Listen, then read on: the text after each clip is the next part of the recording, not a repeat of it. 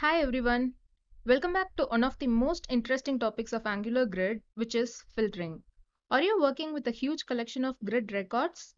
So you might be looking out for a best way to filter and display the precise information out of that huge collection of grid records.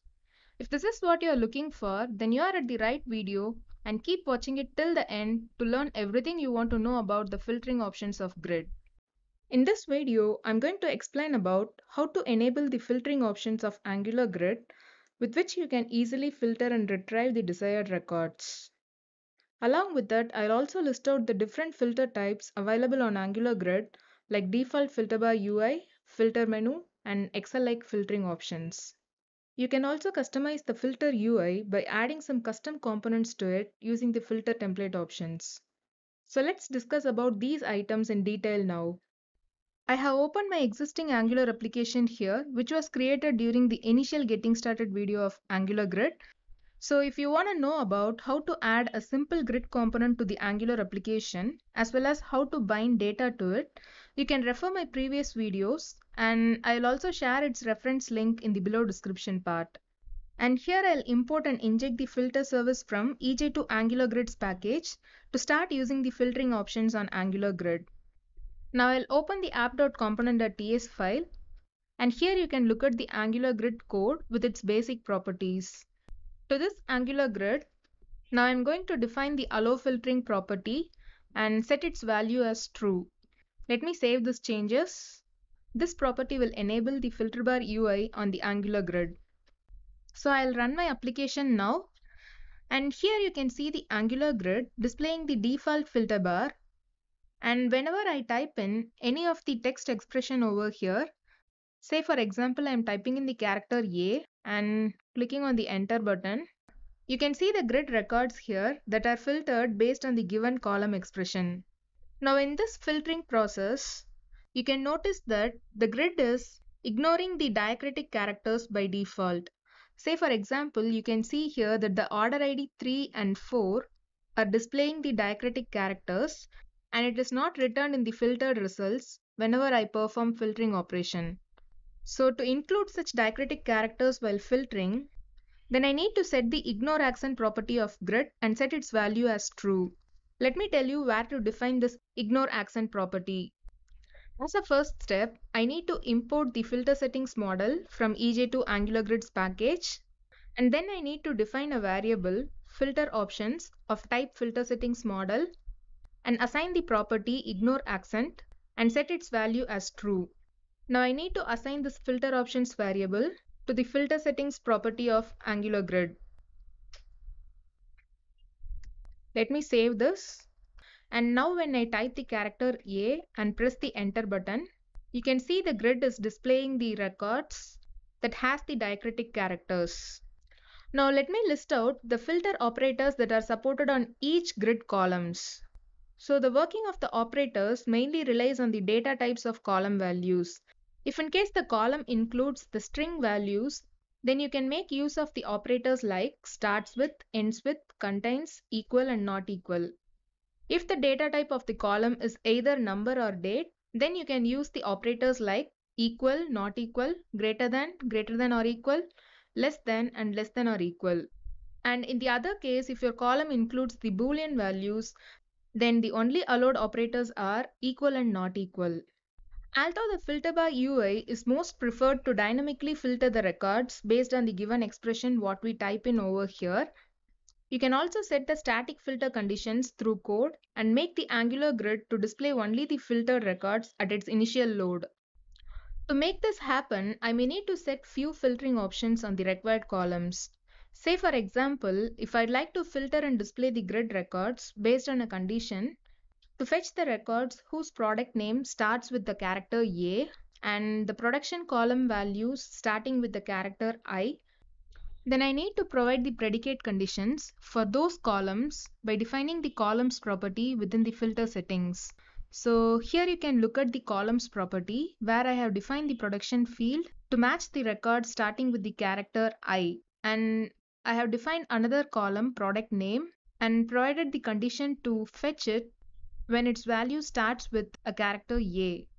And now you can notice the Angular Grid displaying only the filtered result at its initial load. Now let me proceed with the other filtering types available on Angular Grid. Apart from the default filter bar displayed on the Grid UI, there are other filter types like filter menu, filter checkbox, and Excel-like filter. Now let me tell you how to define these filtering types through code snippet. I have commented this columns property now to proceed with the filtering types. So within this filter options object, I'm going to define the property type and set its value as menu. Now I'll save these changes. Also, I have already assigned this filter options variable to the filter settings property. So I'll directly show you the output now. So now you can look at the Angular grid displaying the filter menu icon on every grid header columns. So when I set the filter type as filter menu, the filter menu UI will display its appropriate filter operators. So here the column product name is of type string. So the operators that are applicable for string type is displayed over here. And in this field, I can type in the applicable values and clicking on the filter button will retrieve the resultant records on the grid UI. In case if you want to replace this filter menu option with simple checkboxes to display all the applicable values of this chosen column, then I should replace this menu option with checkbox value. And now you can see the checkbox options displaying the applicable values of the chosen column. You can select the appropriate values from here and then filter the records based on the selection. Now there is another important filtering option which is Excel-like filtering. Now I am going to replace this checkbox type with Excel, and now when I click on the filter icon on the column header, you can notice all the applicable values are accompanied with the checkboxes, and you can also choose the filtering options from the built-in UI. So if I select the not equal operator and choose this value, I'm clicking the OK button. So now you can see the filtered result. Now I have shown you how these filtering types like menu, checkboxes, and Excel-like filtering are commonly applied for all the grid columns. You can also set different filtering types for each column of a grid. Say for example, I can set the menu filter for this product name field, checkbox type for this order ID field, and Excel-like filtering type for this production field.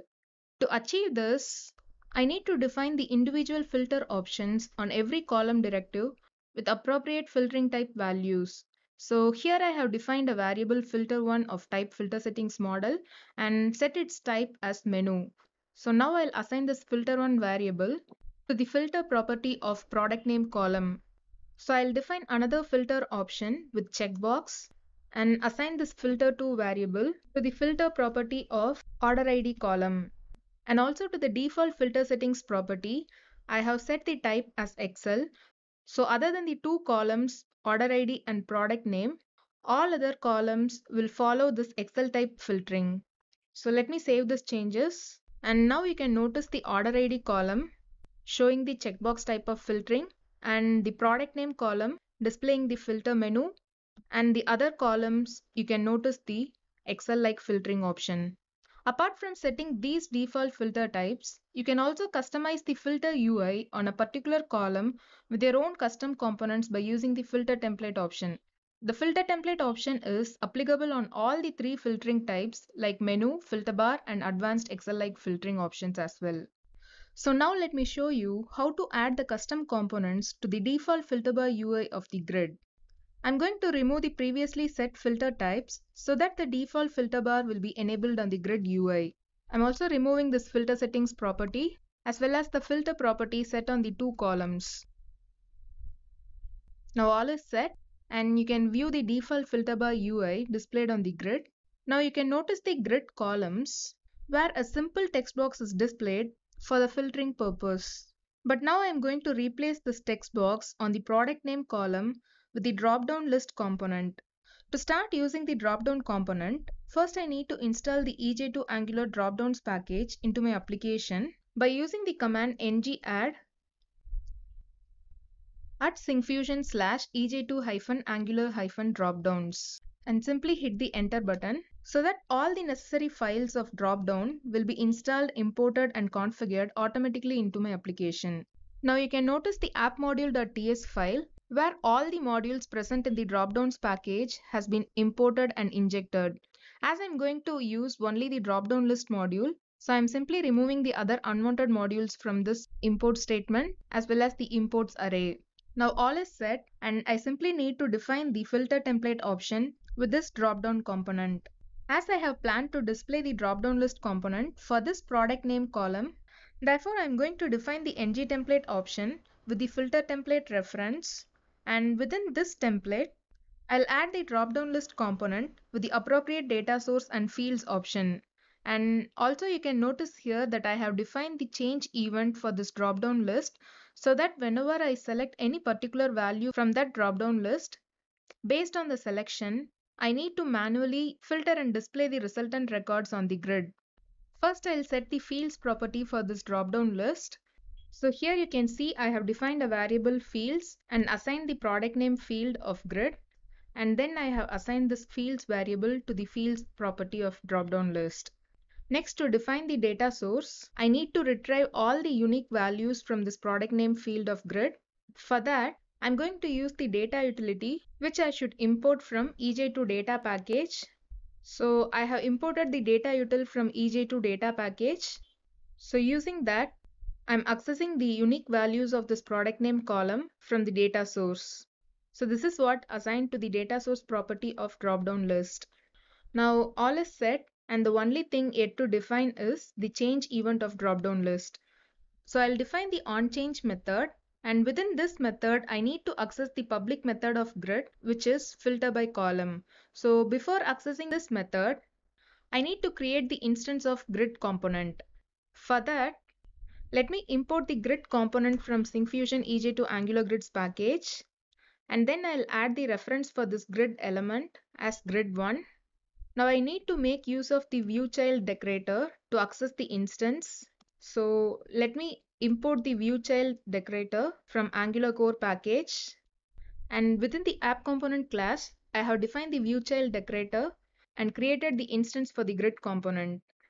Now using this instance, I have accessed the public method of grid filter by column and passed the argument with the specific column name and the operator as well as the value that is selected from the drop-down list. So now all the required items are defined for the drop-down list. Let me save all these changes. Now you can notice the grid displaying the drop-down list component on the default filter bar UI for this product name column. From this you can select any of the values based on which the result will be displayed on the grid.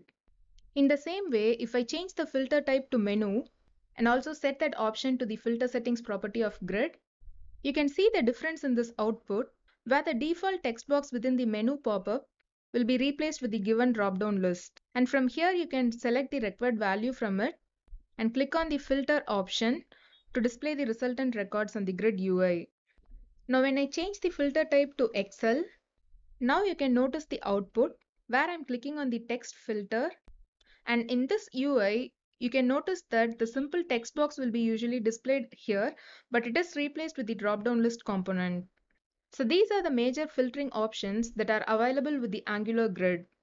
Now I'd like to summarize some of the important points which we have discussed in this video. As a first step, we have seen how to enable the simple filtering option on Angular grid. Following that, we have seen the different filtering operations that can be performed on the grid using the available filter operators. And then we have discussed about the different filtering types available on Angular grid, like the default filter bar UI, filter menu, and the advanced Excel-like filtering options. And finally, we have seen how to customize the filter bar UI with some custom components using the filter template options. If you want to know more about the filtering options of Angular Grid, please look on to our online documentation page, and the link for the documentation page I'll share in the description part below. Thank you for watching this video, and if you find this video useful, click the like button and subscribe to our channel as well. Thank you.